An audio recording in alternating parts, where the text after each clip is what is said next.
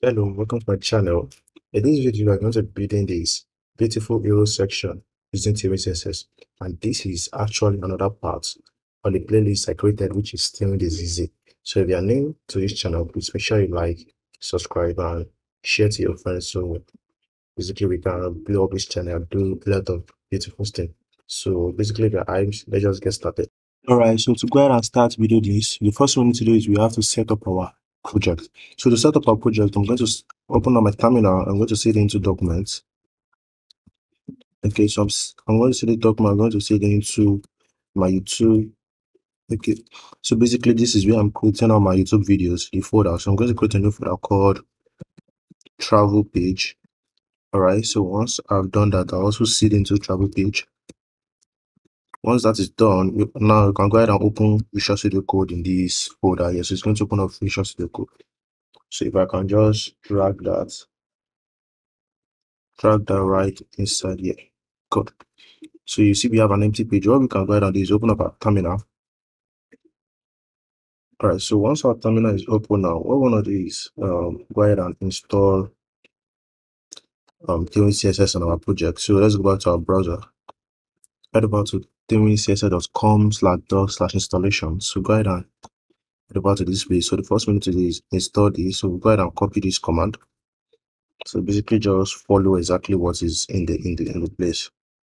So paste it, then we'll wait for this to finish up. While that is loading, next we need to do is copy this. So this npx tailwind css in it, this is like basically turning into create a tailwind configuration file for us, which is going to do at actually. So it's going to create a new file for us. Alright, so let's just wait for this to finish up. So now after installing, you can see it is installed finished. So I can go ahead and clear this. So next we need to do is paste in our npx tailwind css in it. So which is going to create a file for us here, which is tailwind css.config.js, which is like the font configuration we need when you want to add like custom color, custom responsive screen sizes, or whatever you want to do. Alright, so once that is done already, now we can go ahead back to this and we're going to replace our tailwind config file here. So just go ahead and copy what you copied there, go ahead and paste it right here. So basically we're turning this to look into the content folder, and for the content we're specifying any files that's inside the SRC file, which is either all the files or be it HTML, CSS, or whatever type of file is inside the SRC folder. So basically we're turning it in. Let's go ahead and copy this. So you have to create a folder SRC, then input.css inside of it. So let's go ahead and create a folder called SRC. Inside there, we're going to create a new file called input.css. So go ahead and paste this. Once you've pasted that, you can go ahead and just close everything up. Now we need to run this. So basically, once you run this, it's going to start running on the npm Tailwind CSS on a watch for us. Meaning, once we make any changes, it's going to auto reload our CSS build process, Tailwind CSS build process for us. So yep. So basically, in the terminal, I'm gonna paste that, and it's going to create a new file called this output.css, a new folder which is right here, then a new file output.css, as you can see. So as we write our code, it's going to get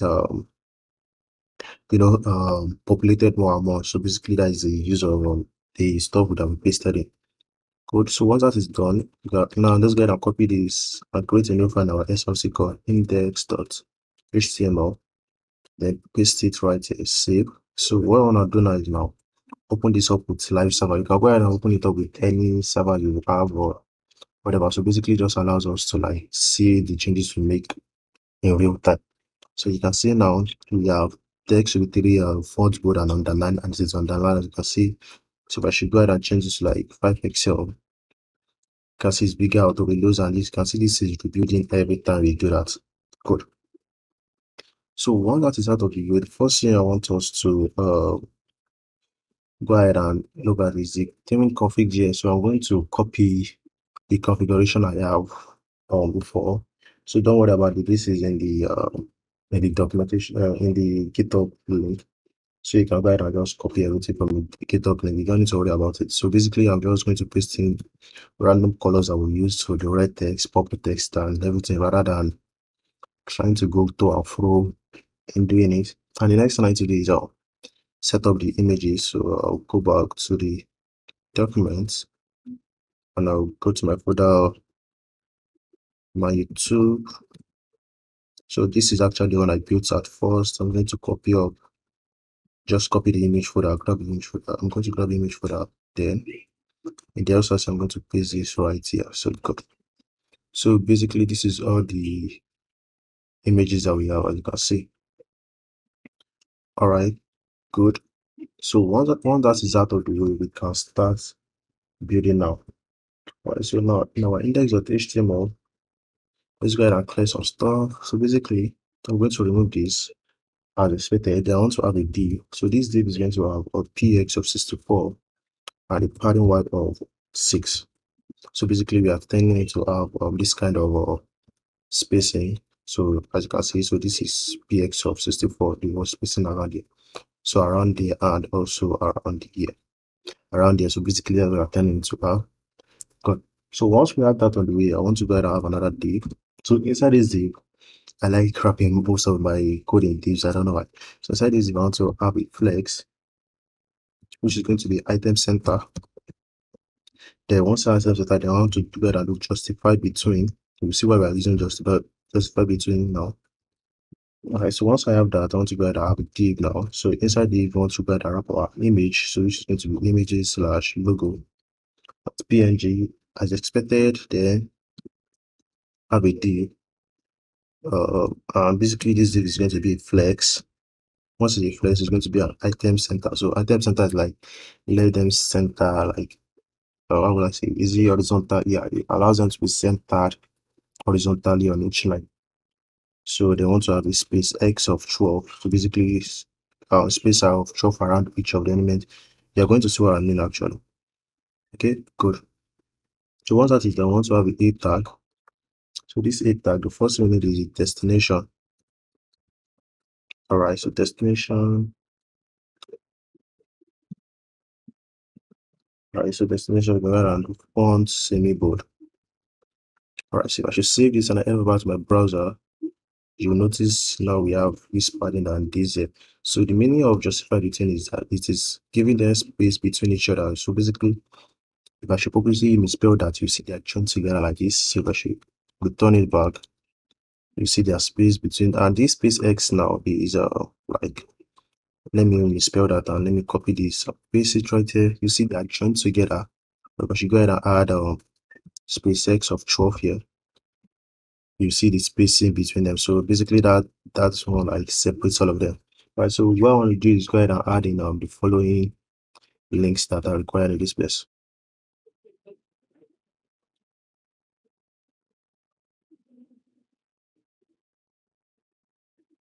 Right, good. So that has been added already. Now there's something about next of the app is sign up. So the sign up is a little bit different from what we had expected. So for the sign up, we can go ahead and have a normal h tag. So this is going to have a class. So what class are we going to give? We're going to give it a border. So basically we're going to wrap it in a border. We're going to have it make it have a border. So we are seeing nothing now because we have to pass in sign up here or sign in, I believe. So like you can see we have the border there. So after the border, what we need to do is add a px of 4. So basically it's just going to make it long. As you can see, we want to have py of 1.5. So we want it padding up and down. Then we're going to do rounded MD. So we want the border to be rounded. It's going to refresh that. Okay, good. Rounded body, rounded medium, I mean, so not rounded body. Then next thing we need to do is make the font black. Okay, so let's go back to code. You can go ahead and make the border black, I mean, sorry. You can go ahead and make the font to be semi-bold, just like we have the previous ones. And we should save this and ever back to our browser, and we should have this voila. Now the next thing we need to do is now figure out create a flex. So why are we creating a flex in this case? The reason why we're creating a flex is because if you notice in the image here, we have en, then we have this icon beside it. So basically that's what you're gonna do. So it's a flex in that case. So to get the icon, you have to go to Elo's icon. So Elo's icon is actually created by the people that created Tailwind CSS. So here I'm just going to search for arrow. So once arrow, and this is it right here. So go ahead and copy that. Head over back to your Visual Studio Code. Then this flex, don't forget your item center as usual. So once that is there, we can go ahead and do the normal HR tag, which is class, which is font semi-bold, which is en, sorry, which is en. So once that is done already, then we can go ahead and just paste in our stuff. So save, head over back to the browser and just see it is there, but it is actually very, very big. So let's go ahead and reduce the item width to half of 6, which is 3. Good. So we have that. Nice. So the header section is done now. So the next part we need to figure out is this stuff at the back of it. So to do that, let's head over back to our code. And basically we can just call this. Oh, I believe we can call this after the div here. So basically after this div, so we can go ahead and call an image. So what's our image slash, it is called the core. So the core. Alright, so we should see this and take a look at that. You can see we have our image here messed up as expected. So we can go ahead and have a class. So this class, so we can go have a class of absolute. So once it's absolute, we want to make it right 0, then top should be also 0, which is going to result into this. Now, since this is actually resulting into that, that is not actually what we want. What we want is we want the text to come out. So to do that, what we can go ahead and do is head over back to the flex place. We can go ahead and add z index, which is 50. So we can say z index like move to the back. So we are basically sending it to the back. You can see now we have exactly what we needed. Good. So now we can go ahead and jump into this section. All right. So for this section here, what we need first is we need to have a padding top because why not? Because we look at this, there's a space around here like this. So at the top, so we need to have padding top. Okay, so some other stuff. So and that is basically going to be after this div here. Yep. So after the div, no, I'm trying to figure out where it is. So after this div, yeah. So we are going to have a padding top of 60. If pattern, we can go ahead and flex, then do items to the center. Alright, so once that is done, we can now go ahead and have div class. So this class here, I want to give it a width of 150 pixels. Alright, so inside this div, I want to have another div. So inside this div now, we are going to have a div of grid with a gap of 4. So gap around all the elements, which is 4. There, inside also, I want to have a grid also. So this grid is also going to be 4 because we are going to be stacking objects on top each other in this place too. So we are going to have a span text. So text is going to be red text. And where is the red text coming from? Remember the Tailwind coffin that we created, which is this one. You can see the red text is there. You can see it even showed us the color. Beautiful. So next one is our font bold. Font bold, and I'm going to go ahead and grab the text on the page, which is our best destination around the world. Okay.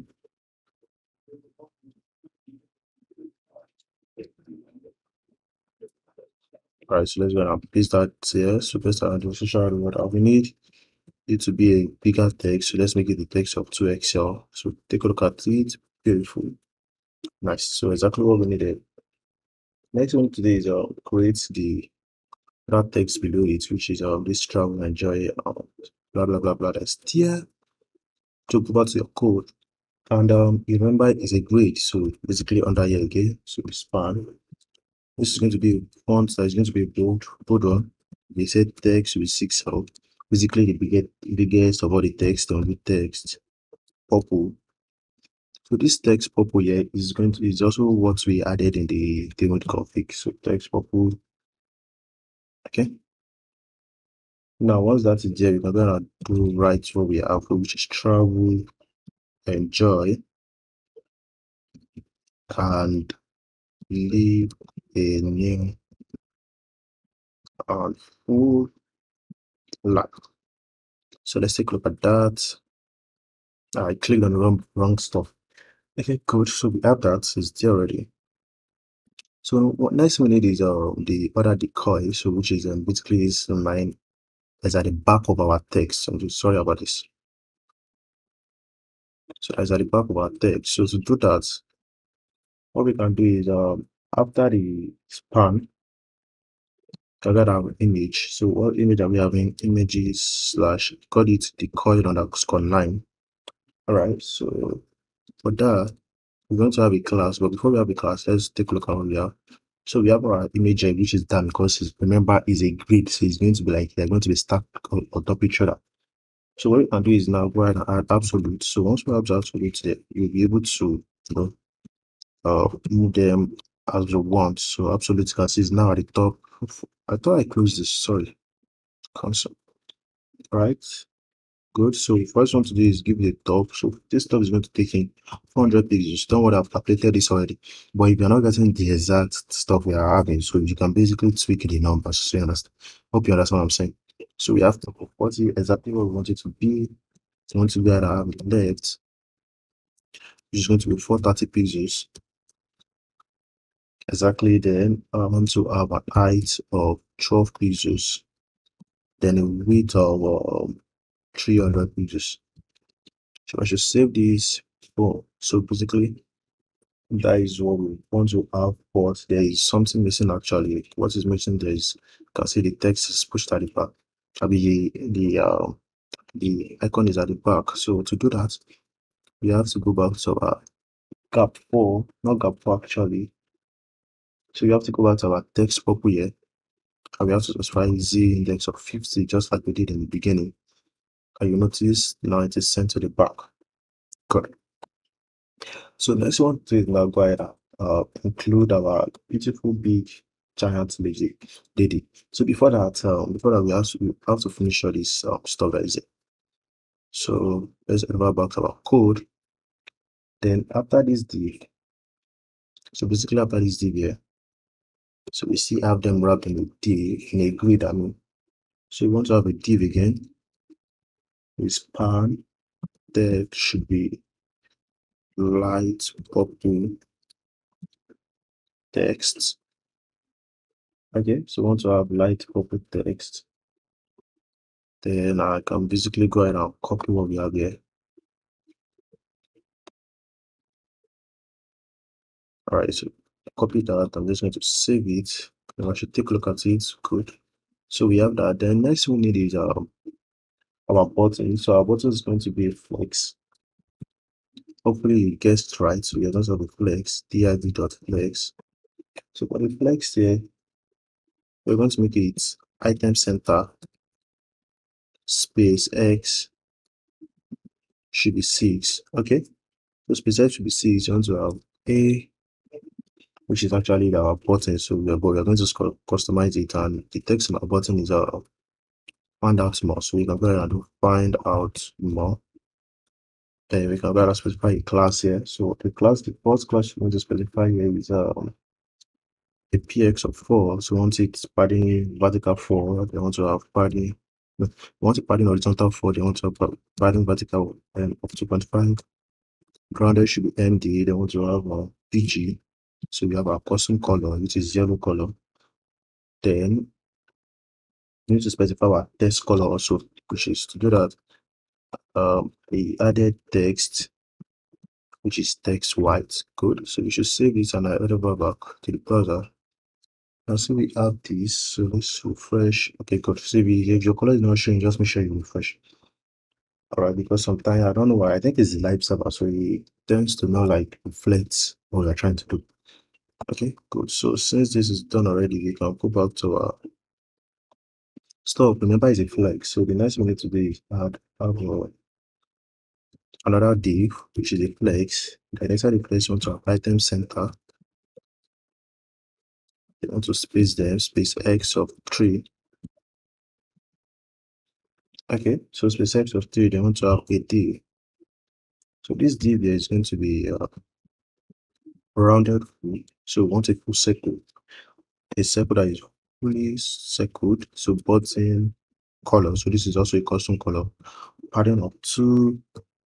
Then text should be text white. Okay, so basically what we want to add here is an icon. So I'm going to grab the icon. You can grab it from the hero icons. So you just go ahead and search for play button or play. So you're going to grab the icon. Okay, so what about that? Image. Okay, so we're going to just paste it there. So I should go ahead and take a look at that now. Basically, is what we're trying to do. Good.